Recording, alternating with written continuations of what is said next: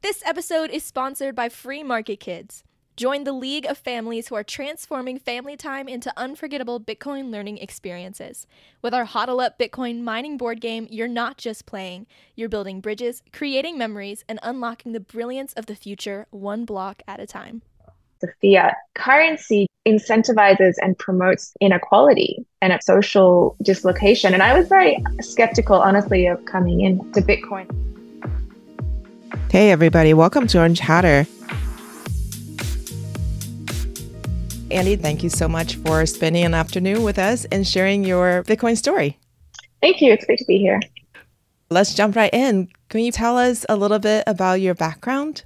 I am a founding partner at EgoDeath Capital. So we're a venture capital fund that invests in companies building in the Bitcoin ecosystem. I grew up in Australia, studied maths and economics, ended up working with Goldman Sachs, first in Australia and then New York for nearly 8 years. I took a bunch of time out, traveled, did a few different things before co-founding the fund with Jeff Bruce, Nico, Lechuga early last year. Sounds like a very, very exciting life so far. Let's dig deeper. So you started with Goldman Sachs, and you mentioned that you travel a bit. When we talked last time we were at Bitcoin Park, you mentioned that you were an exchange student to China. I wasn't an exchange student, but I studied Chinese. I spent some time there. So I first went to China with my high school orchestra in 2005, I think, 2005. And we did some performances in different cities in China and kind of did little exchanges with other orchestras, which was really cool. And then I studied Chinese a little bit in university. And then basically I had some time between university and starting work, which is when I did my first really, really long stint of travel. And part of that, I was in China for a couple of months in the South, just studying Chinese and just living there. So are you still speaking Chinese today, or do we give it back Sadly, to I mean, I could probably get around if I really needed to. I've since been living in Spain and Mexico, and so the focus was more on Spanish. And probably the next language I'm going to learn is French. I also speak German. My mom's German. But maybe I should pick up Chinese again. I really did enjoy learning it. So when you are traveling around the world, you must have experienced such different cultural beliefs and even just everyday approaches. Do you think that may have helped you understand Bitcoin when you first encountered Bitcoin? I think definitely. And also, I guess I grew up, I always saw there was something wrong with the world. I always saw that the world was very, very unequal. I couldn't really understand how it was that some people in some parts of the world could have so little. And my family wasn't rich at all, but growing up in Sydney with good public infrastructure, public schools, everything in the context of the world, I was very, very privileged. And that to me just never really made sense. And so I always had this passion, I guess, for understanding that and understanding it really at the root cause. So I did study development economics in university, a lot of which to me just seemed very superficial. A lot of the talk was, okay, well, if you invest X or if you do Y development program, that's what helps development. And it was always like, well, but you're just talking about treating the symptoms. Like, what's the root cause of this? And a lot of it that I was understanding at the time was around governance and corruption. And certainly that I've traveled throughout a lot of the developing world, a lot of Africa, Latin America, Middle East, Eastern Europe, Asia. And so I definitely learned a lot through that. And I think you really see, I guess as a traveler, you don't always necessarily go deep in terms of what, like particularly the banking and access to the financial system, but you certainly see and understand people, and it becomes very, very natural to have a very global perspective as opposed to seeing the world necessarily just from the perspective of how I grew up. Yeah. Can you tell us a little bit about the first time you came across Bitcoin? I first came across crypto in 2018 when I left Goldman and was spending time in Berlin with a lot of the crypto people. And I think I got a little lost in the weeds, or not there was so much. And I was like, none of this makes sense. Like all the use cases you're talking about don't make sense. And so I didn't get through to Bitcoin at the time. So I was kind of put off by the whole thing. I was like, this seems ridiculous. Anyway, and then it was really a couple of years later talking to Jeff and Nico about Bitcoin specifically and realizing how it tied in a lot to what I had been seeking for is really understanding this global problem of inequality, of corruption, of governance, of all of these issues, and understanding that the money really is the foundation of that, and is the root cause, potentially, the inequality, with the US dollar being the reserve currency, with fiat. And so it's sort of, as soon as I heard the story around that, it just instantly clicked for me that it fits so well into all of these issues and ideas and areas that I'd been exploring my whole life. So when you first came across Bitcoin and you're making those connections, were there specific people who came to your mind, or stories, or something you observed through your travels that particularly jumped out at you when you were making these, like connecting all these dots? I think less my travels, certainly my travels. I think what was more was the study that I had done around corruption and governance, and just seeing seeing the international financial system, so the way that IMF works, the way that World Bank works, lending to countries, putting them in these positions of servitude effectively to the global financial system, and this kind of process of extraction. And effectively, it incentivizes governance, corruption, it incentivizes civil conflict. And it's all coming back to this sort of currency that is driving it all, and this system that was driving it all, and this system of power, corruption. And so the concept of having a currency and a value that couldn't be corrupted or manipulated, I think, was really what stood out to me. I'm thinking in my mind, I did a little bit of traveling in my 20s as well, but I always remember this story that someone shared with me. She's an American. She was retired and she was visiting, I think it may have been India, but she was describing how these young men would run up to her and her husband and tell them to please take them home with them, and that they would be their son and that they would love them and respect them. It was like this very active pleading, not just, can you please give me some money, but it was, can you please get us out of here, kind of thing. And I always remembered that story when she shared it with me. So can you think of any examples of something similar that you had experienced in all the different places that you visited? It's funny because I actually, in a way, I've seen so much poverty, and at the same, like, I traveled through India. I've traveled through places with what people would consider very extreme poverty, but actually some of the social dislocation I see in the US is actually worse. I still remember I had been in India. I'd spent a couple of months there, and I was shocked when I got back to New York, and I was in Brooklyn and seeing the homelessness and the desperation of the people in Brooklyn. And that to me was like, there's something wrong with the system. There's something wrong if you have the richest country in the world, and yet the level of social dislocation, of destitution, of poverty, is like people just on the street. I remember seeing this man near my friend's apartment, this old man in a wheelchair, just like slumped over. I guess he was a drug addict, I don't know. And it was just like, how can we as a society let this happen? Because actually, in a lot of developing countries where they have nothing, they actually have so much more in terms of social structures. So I still remember when I was traveling through Africa, I had my main camera, which was like a SLR, and then a little camera. And often when I would go, if there'd be kids around, I would just give them my the little one, and they would play with it and have so much fun. And people were like, oh, well, wouldn't they steal it? I was like, no, just because they're poor doesn't mean they steal. Like, they have values. Actually, a couple of times I forgot it almost as I was leaving. And like, I had a kid come up to me and be like, your camera, your camera. I was like, oh, I've almost forgotten. So I ended up with these amazing photos, these kids, and they were having so much fun and so happy. And I showed that to my mom, and my mom was like, wait, but they look so happy. And I was like, of course. Why wouldn't they be happy? She's like, because they're poor. And I was like, well, just because they're poor doesn't mean they're unhappy. And actually, some of these people are richer in terms of they have a community, they have social, they go to school, like they have friends and family. And so in a way, it was less seeing that. It was more than being like, wait, there's something wrong with the US as well, and the Western structure. And as I continued to go down these, really understanding the root cause of so many problems, and you realize the fiat currency just incentivizes and promotes inequality, and it promotes all of this social dislocation. And I was very skeptical, honestly, of coming in to Bitcoin. I know people talk about, oh, Bitcoin fixes this, and I've been very, very skeptical of that kind of, oh, well, it seems too simple. But the more you get down to this root cause of this is like you have money at the foundation just creating this inequality, and that's like the worst of anywhere in the world, almost in the US. That is a really interesting observation. I have been thinking about how poor we are in the US in terms of support.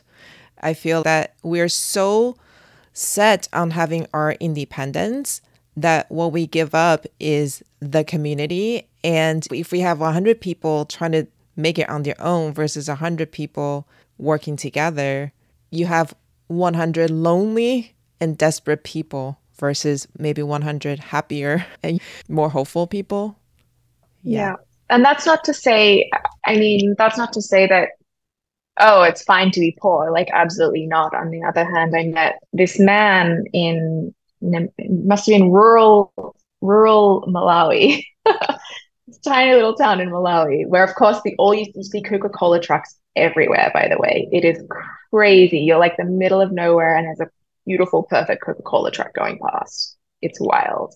And I can go into that as well. But I met this man and he had a sewing machine, a beautiful Singer sewing machine. He was a tailor, like he was fixing clothing and was there with his wife. But he had been working in a mine nearby and had been really, really badly injured and basically got this one little piece of money as settlement and was trying to live off it, but it was almost gone. And there was just this like, it's like, what's he going to do? He's injured. There isn't the same support that there used to be in communities. And all of this sort of Western social dislocation has arrived there. And so it's just really varies. And he was just such a lovely, lovely man. I have this beautiful photo of him. But I was really worried for his future as well. Okay, so what about those Coca-Cola trucks?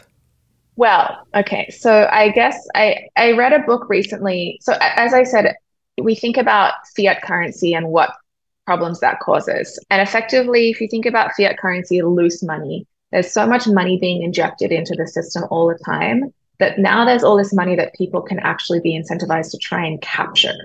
And so if we think about all of these different industries, whether we know the concept of the military industrial complex, right? And so all of this money that can be spent, so we need to justify things. And it's because there's all this money available to be spent by governments, that then there's all these corporations that are incentivized to try and figure out ways to justify and then capture this loose money that can come. So all of this money is then being funneled into these corporations, which everyone else's savings is being debased.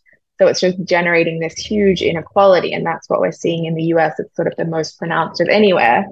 And then you start thinking, well, that's just one industry. What about the pharmaceutical industry? Exactly the same thing. People are incentivized to create drugs because there's money that can come from the whole system.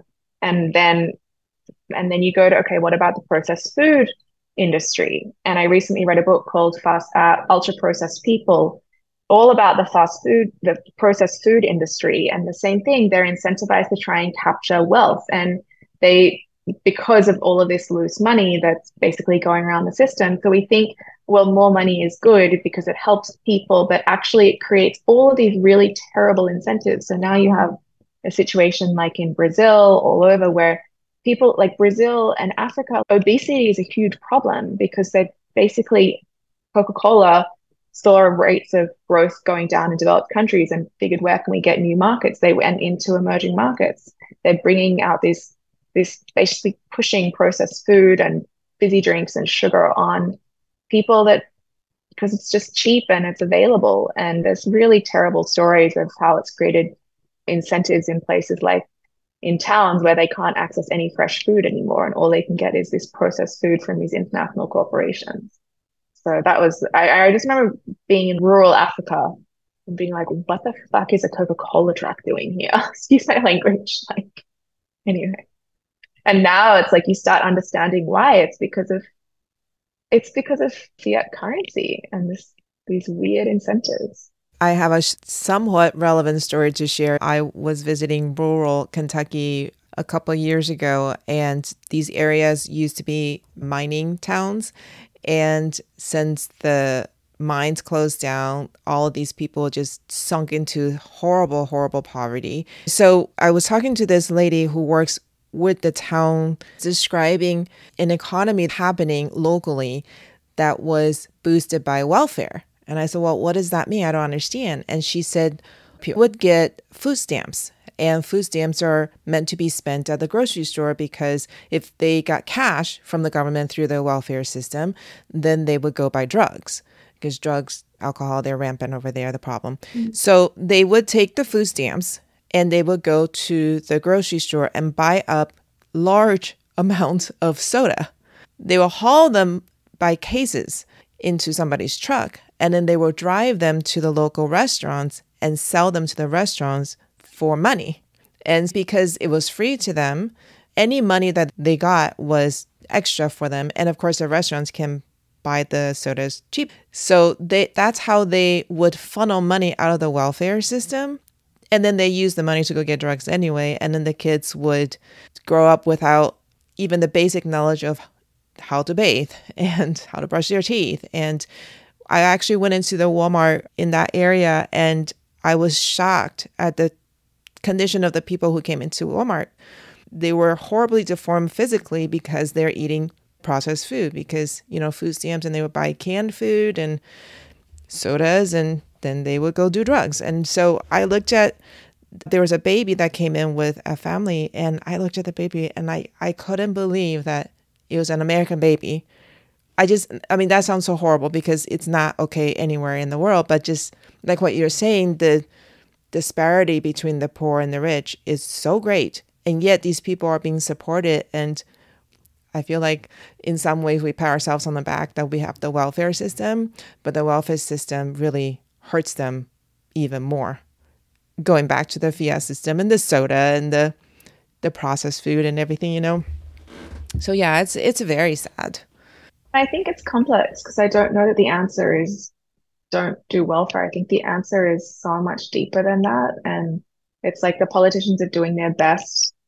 Like welfare is basically trying to treat a symptom, but in a way it's making it worse. But at the same time, it's so complex because the root cause of it's like treating an illness, right? They're trying to put band-aids on things, but the root cause of the whole problem is so deep and so hard to treat. And so people that are hopeless and have nothing and trauma and become addicted, it's really terrible. And I think once you start realizing we're not individuals, right? Like we like to think we're individuals, but actually we're a collective humanity and their suffering is our suffering. I think you see it when you travel there and you feel it. It's easy to sort of insulate yourself, but at the end of the day, it's going to come at you one way or another. I notice it in Austin. I live in Austin and there's more and more homeless people. I had a conversation, it's potentially as a result of the opioid epidemic, which is all, and I can go into that more around doctors being incentivized to basically be legal drug dealers. And even now, it's terrible. And at the end of the day, it impacts me because I'm seeing these really desperate homeless people on the street. And I try and sometimes give them money, but it's really sad. And it's not just their suffering, it's my suffering as well. And I feel sometimes powerless, but that's why I think Bitcoin is, I feel like it's slow and you don't see immediate progress, but it's really trying to address this at maybe a root level. Yeah, for sure. A lot of people ask, when pre-coiners will ask, how long would it take for our system to reset? Because that's our dream, right? As Bitcoiners, we're all hoping that that day will be soon. I mean, what do you think? How long do you think it will take for us to get to that point? I hope it's not a reset and it's more of a transition. I know some people want everything to fall apart and cause so much suffering, but I think what we're doing is building a new system that people can over time transition to, and things are going to collapse. I think that's inevitable. That's just history. I don't know. I think it could be a while, to be honest. The US government, well, who knows? I think it's honestly so hard to tell. It's so hard to predict. It's a very it could tough... be years, it could be decades, it could be centuries. Probably decades is my guess. Yeah, that's my guess too. Okay, so you've come into the Bitcoin space. You're convinced that it's going to be a good thing for everyone. How has it changed the way you look at life in other ways? You touched on a little bit about the processed food and the big pharma. What about personally?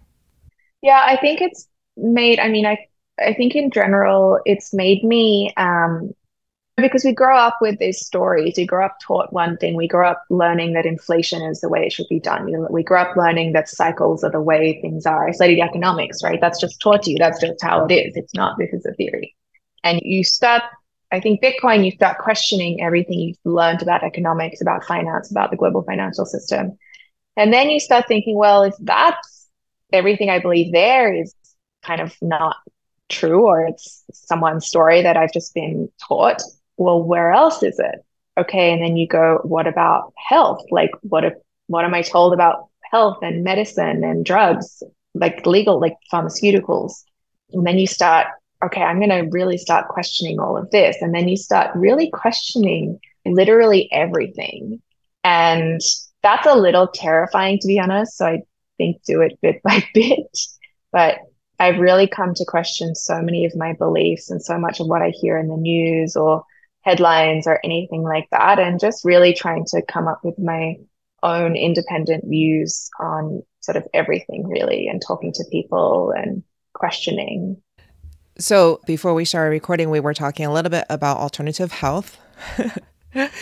It's a subject that I'm very, very interested in just because of personal experience, what I have observed from watching people who are close to me, hearing other people share their stories. Well, recently I came across a thing called emotion code, which is where you release trapped emotions in your body. So I was chatting with her one night and I said, I'm experimenting. I don't know what I'm doing, but you want me to do it on you? And she said, sure. So we did one session. I don't know if it did anything, but anyway, 3 days later, I get this very excited text. And she goes, I need to do another session with you. And I said, really? What happened? And she goes, that thing that I told you about, it's releasing, like my body is healing. And it's 3 days after we did the emotion release. And that condition was closest to a scheduled surgery date. And it was going to be this gaping hole in her body that they would have to sew up. But the body, once you release the trapped emotion there, was able to start self-healing. So I'm super interested in it. I was blown away. I mean, doctors are necessary. So I'm not saying no doctors. I'm just saying it doesn't have to be the first resort. Isn't necessarily let's cut it out. We don't understand what's happening. It's causing you pain. Let's chop it. Let's cut it out. Let's separate. You know what I'm saying? Yeah, that's amazing. I would love to learn more about this. I think I could benefit from that. I think one thing that they hear alternate medicine and they think, oh, it's just wishy-washy, whatever. The thing is, the medical field is very conservative. And so it's typically decades behind the latest scientific innovations. The same with science in general. And so, for instance, on this point of emotion being stored in the body, it's very scientifically documented now. There's a great book called The Body Keeps the Score. I'm not sure if you've read that, which is the #1 New York Times bestseller. I highly recommend everyone to read that. And I agree with you. Medicine is amazing. It's really incredible, particularly at treating any sort of acute injuries, penicillin, antibiotics, all of these things. But in terms of treating disease, it's very bad because it's typically treating symptoms of disease and not the cause of disease. And I'm not an expert, but I definitely, in my experience and what I've learned and read about, it does seem that a lot of disease is caused by psychological and emotional factors. So, for instance, someone growing up and they have challenging parents or abusive parents, and so they learn to always internalize all of their emotions because it's dangerous to express their emotions. And then over time, they're basically trapping all of that in their body. And that ultimately is sort of inevitable that it will lead to disease, cancer, all of these things. And it's not their fault. It's just we're not taught as a society of how to manage emotion. We're taught how to be good, productive workers in the economy. We're not taught how to be healthy human beings and members of a community.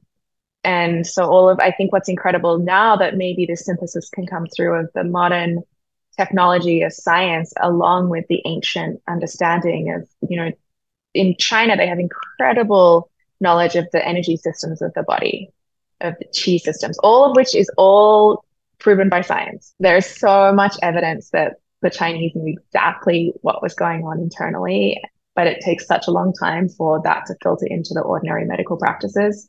I am very optimistic because if we think about meditation, for instance, 10 years ago, that was a very fringe, new age, weird hippie thing. And now it's like every single doctor probably recommends their patients meditate.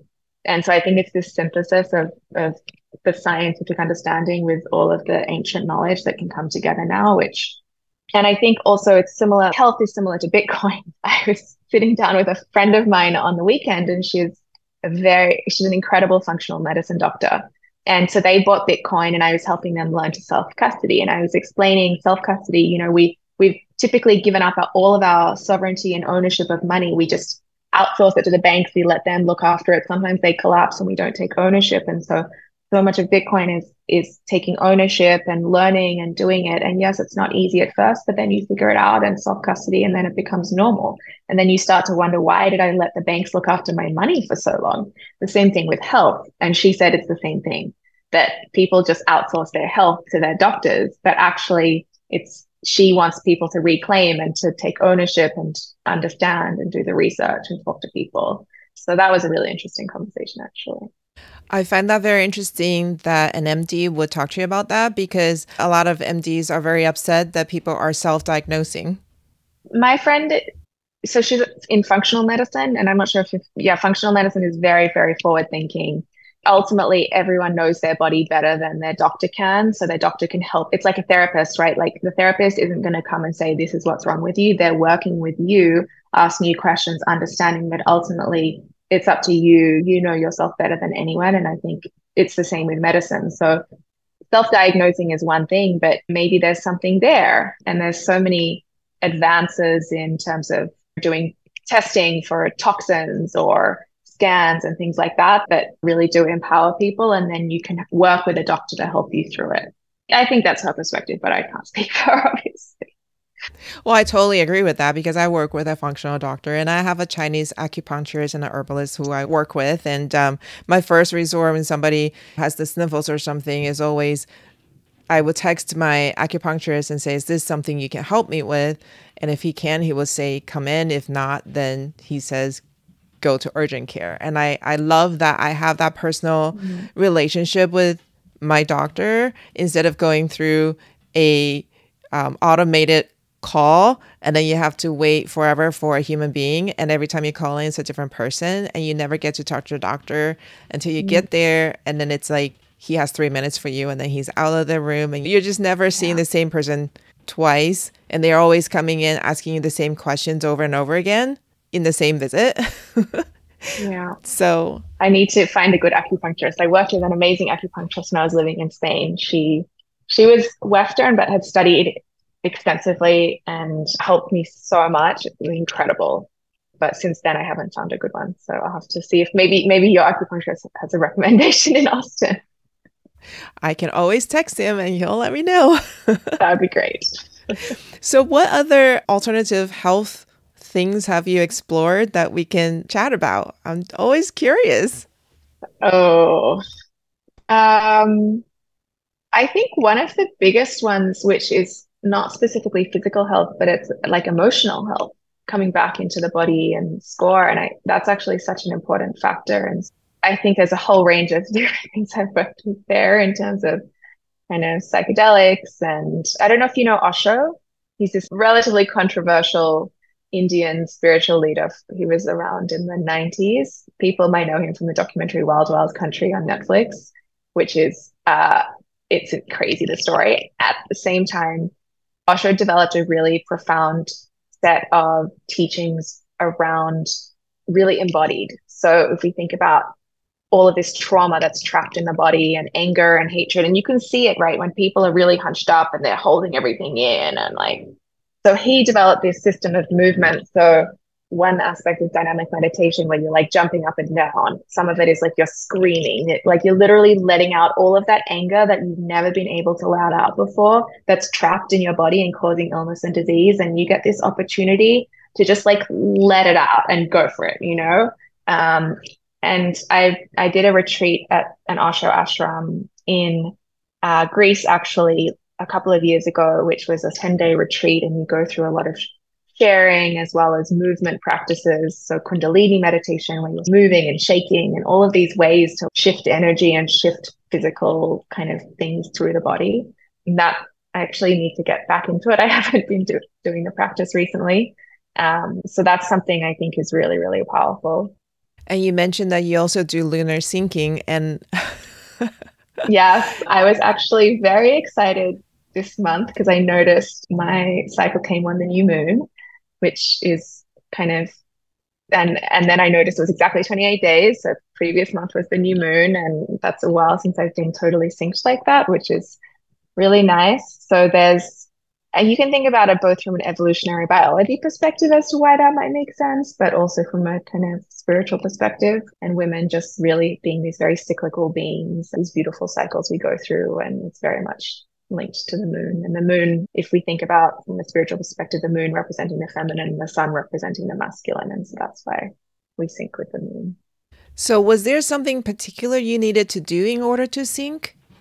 So I didn't. You can do it intentionally so really setting the intention. I think also I think if you're generally in a good place emotionally and balanced, that really helps. That's really important. Obviously, going outside, really being in touch with the moon. So knowing when the new moon is, going outside, if you can, experiencing the darkness on those nights. And when the full moon is out, really experiencing and making sure your body is experiencing the cycles as well. And then really setting that intention for it to happen. And you can sync with the full moon as well. So that's considered like the priestess energy in some lineages. So the priestesses, might be a bit graphic for some, but would bleed on the full moon. And I know you have mostly women listeners, so hopefully we all are used to this. And so that's also a beautiful thing that maybe if you have more of that priestess energy, you may want to set the intention to sync with the full moon. Okay, I'm going to try that. Because I heard about lunar syncing and I knew that was a good thing, but I didn't know how to do it specifically. So I never pay attention unless I was driving on an open road and it happens to be a full moon and I'll say, oh my gosh, it's so beautiful. But then the next day I don't remember what lunar phase we're in. So it's just not something I pay attention to. It sounds like if I paid attention and I set an intention to sync up, that's something that's more or less natural. Yeah. And there is a lot of rituals you can do around the new moon, which are really beautiful. So that's a really beautiful time. It's the feminine time. So if we think about masculine is outward, is active, is bright, there's many other things, but in this particular context, whereas the feminine is the darkness, it's the inward, it's the kind of gentle receiving energy. And so that's the time of the new moon when we go inward. And the full moon, it's like, it's bright, it's sunny. That's why you have the full moon parties. You go out and party. That's also when you're most fertile. So it's not a coincidence that you would probably go to full moon parties at the time you're most fertile, meet a mate and have a child. And so the new moon is more about going inwards. So what's been going, and that's why also when we bleed, we also have the emotion come up. So it's this time of really going into the emotional side, into the feminine side, understanding, listening to ourselves. We can set intentions around what we want to release from the previous cycle, what we want to welcome into the next cycle. So lots of like journaling, meditation, any sort of feminine practices around the new moon is a really beautiful way to acknowledge that as well. That is so cool. Okay, we have a few minutes left. What would you recommend to women who are sitting on the fence about Bitcoin? I think about what you're really passionate about in the world. I think we as women connect to Bitcoin less. Like the guys might be like, oh my God, this is such cool technology. And I'm like, I don't really care. What like I really care about is, I guess, helping other people and making the world a better place. And that's where I really realized Bitcoin really fit in so much with that. And so I think maybe for women, and it's obviously, we all have feminine and masculine inside us. I'm not saying it's only women. Lots of men care about people as well. Lots of women are technical. I'm certainly very technical.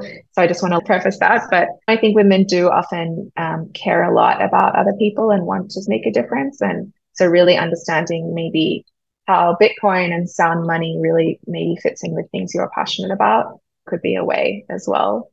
And I love this podcast of listening to other women's stories as well. And you can let the boys go talk about the technical. I mean, yeah, they can go do the code. And there's some amazing female coders. So don't get me wrong, like Lisa.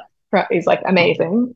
So it's not a blanket rule, but yeah, we're grossly generalizing here because, like you said, some women have more masculine tendencies, and of course, men have more feminine tendencies, and that's fine. It's just that we do, in general, think a certain way. For example, my husband, when he starts talking about Bitcoin, necessarily he brings in politics, and he gets very worked up and upset about all the wrongs that have happened and all that stuff. And like you said, I care about how it impacts me personally and how it makes a difference for people's lives, more just on a personal experience level and less of a systemic and, let's talk politics, let's talk big picture stuff. I get more personal. I'm so happy to have gotten to know you better, and the fact that we can talk women to women about topics that we all experience and share.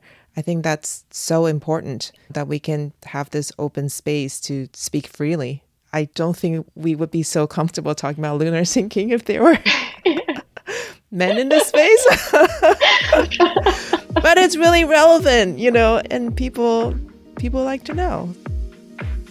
Thanks for joining us today. If the discussion with our guest resonated with you and you would like to dive deeper into the world of Bitcoin, don't miss out on joining the Orange Hatter Women's Reading Club. The meetup link is in the show notes. Also, if there are women in your life whom you think would both enjoy and benefit from learning more about Bitcoin, please share Orange Hatter with them. Until next time, bye!